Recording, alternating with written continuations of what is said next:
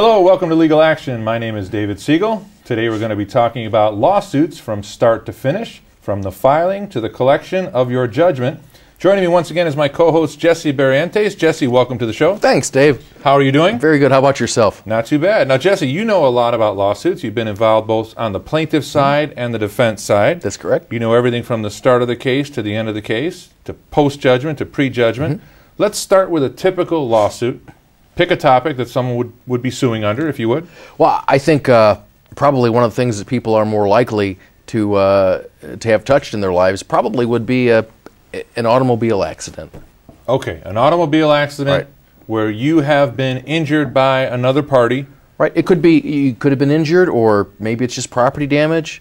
It could go either way. I mean, those are all part of it. So we could say that, hey, where you've been injured in your accident. Okay, so we have an injury case where the parties were not able to settle through insurance. Correct. There might have been negotiations that broke down. Maybe there was some liability issues or some fault questions. So we have what we know as a stalemate. You have up to 2 years from the date of your injury. Typically, that's correct. Typically to file a lawsuit. Otherwise, you are barred under the statute of limitations. That's right. There are other exceptions, and again, you really need to get somebody, to talk to an attorney. One exception would be perhaps if the person was a minor, and it would be 2 years after their 18th birthday. Okay. But other than that, I mean, for general purposes, for a personal injury action, it's going to be 2 years. But suffice to say, there are deadlines. You want to consult with an attorney. You want to move relatively quickly so you don't blow that deadline. Correct. But we've got our injury case. We are going to sue that person. We file what with the court? We'd file a complaint. But before we get there, too, I want to make sure that people understand, too, in that interim time before, when you're trying to work it out with the insurance company, I would suggest that, before you even do that, you go and you talk to a lawyer, you talk to somebody who does personal injury. Because, the insurance company doesn't really, and I'm going to say this, they don't want to pay. Sure. Who wants to pay? Nobody wants to pay. And there's always going to be a reason why you should get less or should not. I mean, that's just the way that things are. So before I wouldn't even talk to the insurance company, to the adjuster, okay, which is the person who's going to handle the claim. Before, I would go to a competent attorney.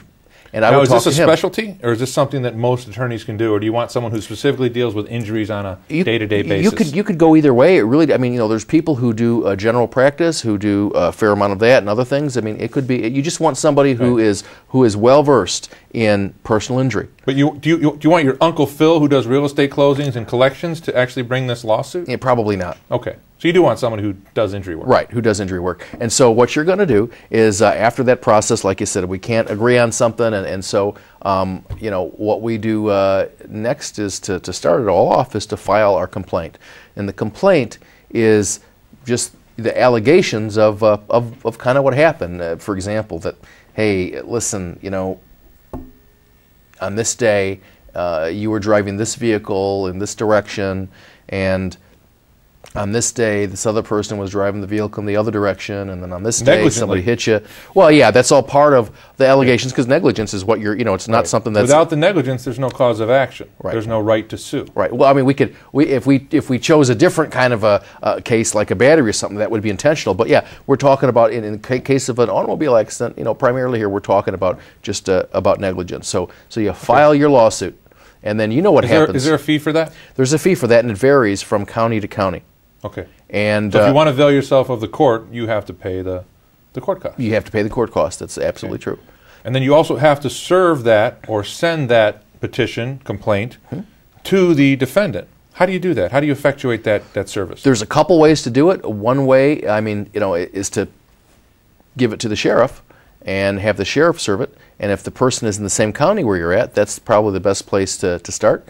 I believe, for example, in Cook County, that you have to allow the sheriff an attempt to do the service before you can get what they call a special process server. And you have to do a motion to the court. A motion is a way to get the court to do something. And you're asking the court to appoint this person as a special process server. Generally, it's and I think the statute covers it, it's a PI with a license number and everything else, people working under him too, to be able to find this person to serve him with the paper. So basically, what I have to do as a server is, okay, I find you, David Siegel, I have a summons for you, and here you go. Now I've personally served you. You're suing me. Right. You're welcome. Can't believe this. You're welcome. Now, I have a deadline that I have to respond to the court once I've served. Right. Otherwise, I can be held in default, and you can get your judgment without me even being present. Right. Is that typically 30 days? It is. It depends on the type of case, and we'll talk in a little bit about small claims, which is different than. And I'm assuming here that we're suing for an amount less than $50,000, but more than $10,000. Okay, so we're out of small claims court, right? But we're not in law division. But we're not in law division. So law division is municipal. anything over. Right, exactly. Okay. Pretty much, or arbitration. In DuPage, that's what it would be, the arbitration division. So that's what we're looking at, and so that's kind of what I'm assuming for the sake of much of this discussion and, Sure. and this example. So yeah, for that, it's going to be 30 days from the date that you're served. Okay. And you want to read it and make sure that that you pay attention to what's on there. And So I'm going to file an appearance. You're going to file an appearance, but what you're probably going to do is if you had insurance, we're talking about a car accident, you're going to tender it to your insurance company. You're going to call your agent.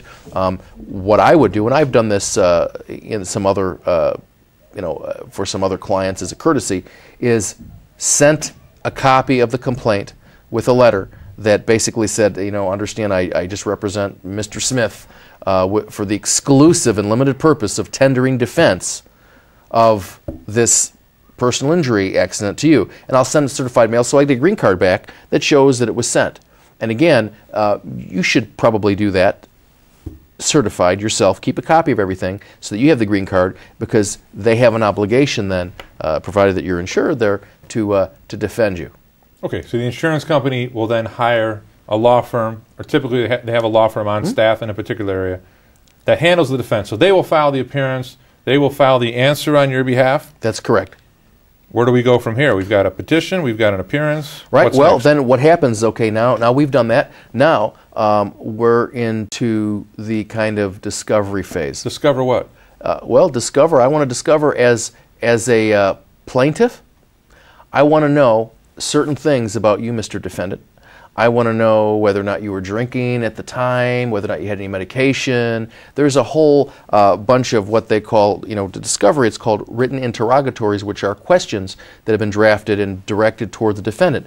There are standard interrogatories, which is what the Illinois Supreme Court has in the Illinois Supreme Court rules, which generally people use. And then there's also notice to produce, which means I'm asking you to produce various things. And then there's a set of standard interrogatories that the defendant's attorney. Yeah, I was going to say, I as a defendant want to know. You want to know what your damages are. Sure. I want to see your medicals. I want to see your lost wages. I want to review all of your documentation and make sure that the treatment matches the injury and that it was timely and things of that nature. Correct? Right. You want my medical bills. You want all the reports. I might want to depose you.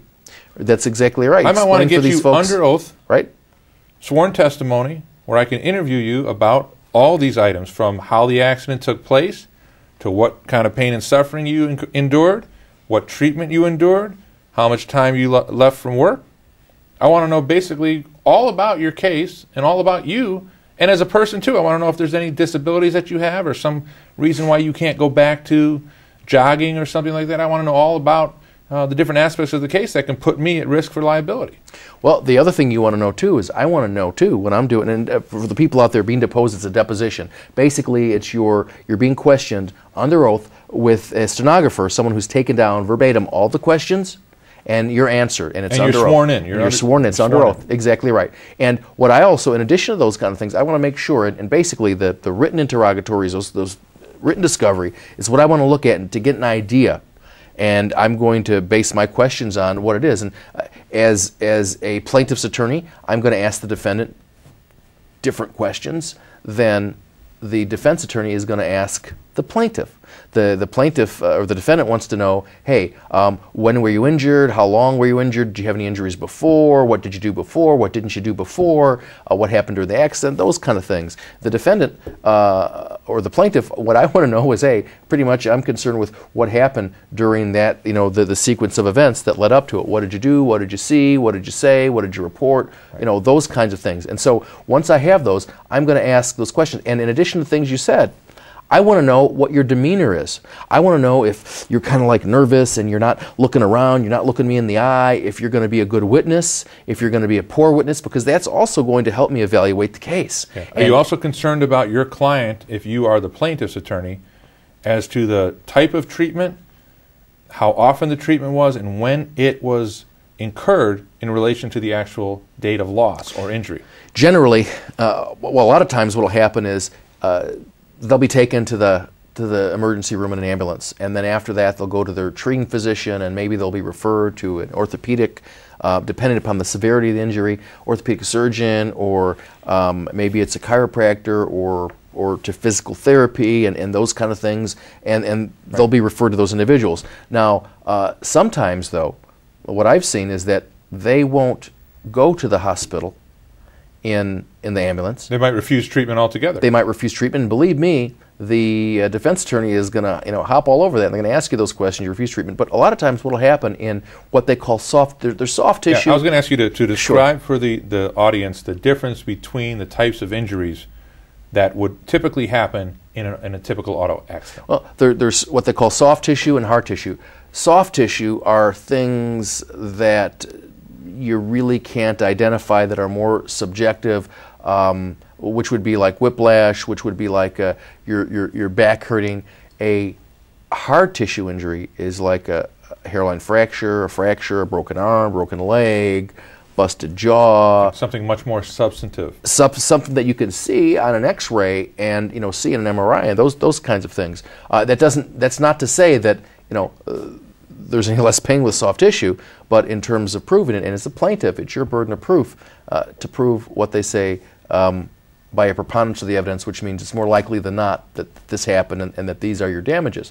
But you're going to go in there, and for the soft tissue injuries, a lot of times what will happen is, in a whiplash case, which means your neck goes back and forward, a lot of times you won't start to develop pain right away. It'll take a couple days, 2-3 days, depending upon the individual. Now, kind of liken it a little bit. I don't know if any of you guys out there has ever worked out, right? And hadn't worked out for a while, and now you worked out, and okay, you're kind of okay the first day after you work out, and the second day, and then maybe you start to feel a little stiff. You start to feel that wonderful, wonderful feeling, which is telling you, it's telling you that your muscles are working. But I kind of liken it to that a little bit, and sometimes that's what will happen. The person won't experience the pain, but as time goes on, the pain will get gradual. Or maybe the doctor, or maybe some, their friends or somebody, they'll tell them, put the heating pad on that, and they'll try to self-treat, and because a lot of times people don't have insurance, Dave, and they don't want to incur those bills, and they don't want to get behind. They don't want their credit to get trashed or anything like that, and so they're thinking about that as well. Yeah, they don't want to go for treatment unless it's absolutely necessary, and they're in extreme pain. Exactly right. And so legitimately, sometimes people won't go in till a couple of days afterwards, after the accident. So that's one element of their damages, is actually the pain and suffering and the medicals. Right. Another aspect of their damages would be their loss of job, loss of income based on job loss. Right. If I missed a month of work because the injuries were severe, then I'm entitled to be compensated for what I would have had. Basically, what we're trying to do is to put me back in the place, essentially, in that respect, that I would have been in had it not been in the accident. And then, you're talking about also there's pain and suffering, which would be just what it says, pain and suffering. What is it worth? It's hard to put a dollar figure on that, is it not? It really is. It just depends upon the injury, and it depends upon the individual. As we all have different kind of things that we do, and that we weren't able to do as a result of the accident, kind of thing. And so it just depends. It's a case by case basis. But that's also part of the equation in terms of figuring out how much what your damages are going to be. Okay. So we're ready for trial. We've filed the case. We've gone through discovery. We've taken depositions. The parties are far apart in terms of what's being offered and what's being demanded. The court sets a trial date, and what happens next? Well, before we get to that trial date, there's a couple of the things, and I don't think we have enough time in our show to really just go through each and every aspect, but the best we can, we'll try here, is we're not just going to take the deposition of the defendant and the plaintiff, okay? I might want to take the deposition of the officer who came after the fact, because I might want to find out what you said to the officer. Because you might have told me when I took your deposition something different that's not in the report. I might want to take any other witnesses. And I'm sure the officer just loves it when you send them a notice of deposition, right? Everybody, actually, they do, because they get paid regardless from the county or from the city or village. Right. But by the time these cases are actually it's run usually through 2, the court, 3, 4 years later. And what kind of recollection are they really going to have of what was said at the scene? The report. The report. They're going to review the report. That's pretty much it.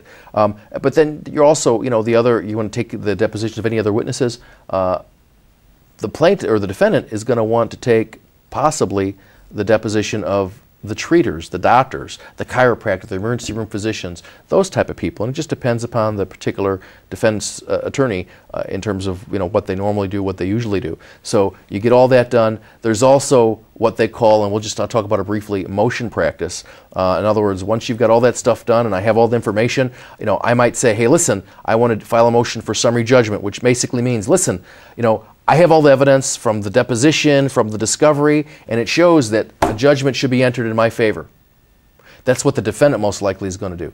And then the plaintiff is going to say, no, there are questions of fact, and we can't be resolved by this motion, it needs to be trial. So there's motion practice that happens there. There's also motions sometimes that go back and forth with respect to discovery before you get to the issue of depositions where somebody hasn't completed the discovery in the appropriate amount of time, or they're refusing to do that, or they're trying to hold back, or even during the deposition itself where a question was asked and they didn't answer and they instructed their client not to answer the question. So I want people to understand and realize that a lawsuit is no little thing, especially when you're looking on this, with this example anyway. Right, and it lasts for several months, if not several years. But let's say we're up to the trial date now. Right.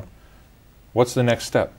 Well, one of the things that would normally happen would be to set what they call a pretrial conference with the judge. So we can't agree amongst ourselves. We've sent maybe a settlement proposal back and forth. I've asked for $50,000, Dave, and they're offering $5. And they're offering $5. I was going to say $3, but yeah, you got me there. $5. Okay. And those insurance companies know who they are. It's $3,000, $3,000, $3,000. But yeah, that's exactly right. Okay, that's what's going to happen. And so we'll have a pretrial with the judge, and then the judge is going to try and take us. And each judge has its own particular style with respect to that, and they're going to take us aside and say, okay, hey, I'm not going to tell the other side, what's your bottom line, what are you doing, these are the strengths of your case, these are the weaknesses, what it's going to cost to try it. He's going to go to the other side, they're going to go back and forth and try to resolve it. Now, if that doesn't resolve it, there's also, the parties can enter into a binding arbitration, which is basically the trial held by someone independent. Typically, it's a retired judge, somebody of that nature, and whatever that person decides is it. And that could be with the American Arbitration Association. Exactly right. Or another mediation company. Exactly. And that's it. And it's all over. That's it. How likely is the defense willing to enter into that binding arbitration? Sometimes they are. It just depends upon the strength of their case. They have a lot of cases they want to get done, and that's a good opportunity, especially in a case that does have more substantial merit. And you can do that at any time, or do you have to wait up until the trial date to go to this mediation? If you're in agreement, you could do that at any time. Probably it's not going to happen until after the discovery phase, so everybody has the information that they need in order to prepare their case for either a trial or for an arbitration. And so they can do it, but both parties have to agree, and there's, of course, like anything else, there's going to be a cost from that on either side. Sure. Now, from the defense standpoint, there's obviously a time value of money issue, right, and they don't want to pay out until they have to. So if they take it all the way to the trial date, right, what is their incentive to settle at that point instead of just completing the trial? Well, you're right. The longer I have the money, the more interest and everything else I can collect on it, and all that stuff too. And it really depends. What have they got to lose? The arbitration, and here's the thing too. When you do arbitration, and we'll step back, after you've had your pretrial, and remember I said you can do private arbitration, binding arbitration, the court also orders arbitration, which is mandatory. Is that in all jurisdictions? All counties in this area? I believe that it is, okay, yes. And so what will happen is you'll go to a panel, 3 attorneys, typically, and you'll put on your case. They'll make a decision.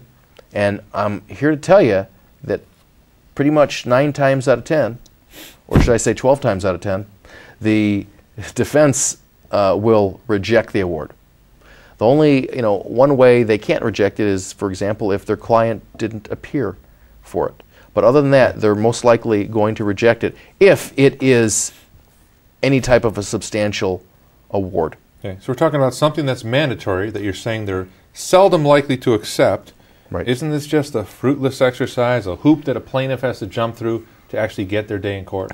Well, some people look at it as a hoop. Some people look at it as an opportunity to feel the other side out, to find out what their evidence is, what their strength and everything else is, because it is going to take money to fund the lawsuit, because you're going to have to pay for the doctors to come to court and those type of witnesses, even to depose them. And I guarantee you, it's going to be $750, $800 an hour or so, with the minimum amount of time to get those people in. But I don't know that it's. I think that a lot of cases perhaps can settle during that time, because then the plaintiff is going to know what he or she is going to, anticipate what they're going to spend in bringing this to trial, and they're going to weigh that with what the award was and what the defendant is going to offer. Right. Now, these three arbitrators, typically it's three, correct? Mm-hmm. Yes. They're going to take basically informal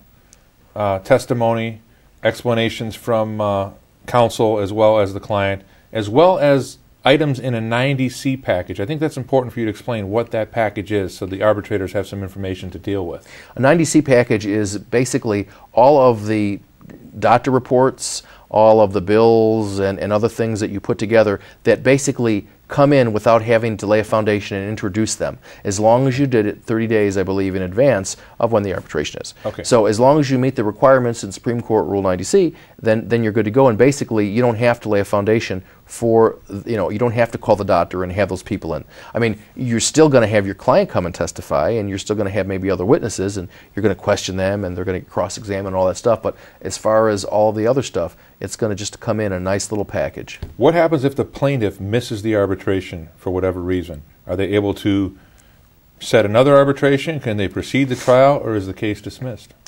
Well, it's not going to be dismissed, but here's the thing. Unless it's an emergency, and I actually had that on one, it's been a long time, where there's an emergency, and I filed an emergency motion. It was I think it was some tragedy or something that happened in the family or something like that, and so we filed it, and as long as that got filed and everything, my feeling was, hey, if the court denies it, then at least I have something for appellate purposes. But it was granted. Okay. But if the plaintiff doesn't show up, you risk not being able to prove your case, and then I think if the parties don't appear, just like the defendant, you're not going to be able to reject it. Okay. So now we've made it through all this process. Right. We're ready to start this trial.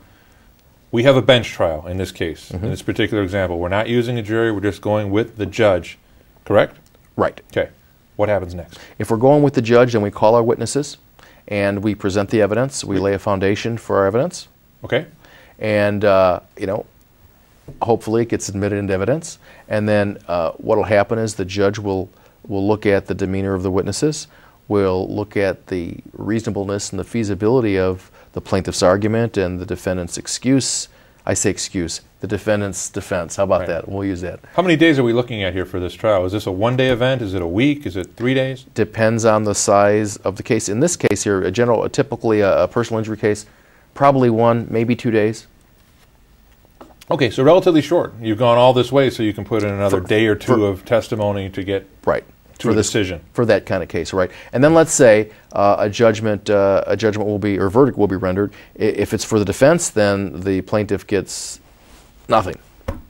If it is for the plaintiff, then it can be whatever the judge thinks in his wisdom or her wisdom that that it might be. Let's just say in our example we're looking over 10 but under 50, so let's just say they give us $45,000.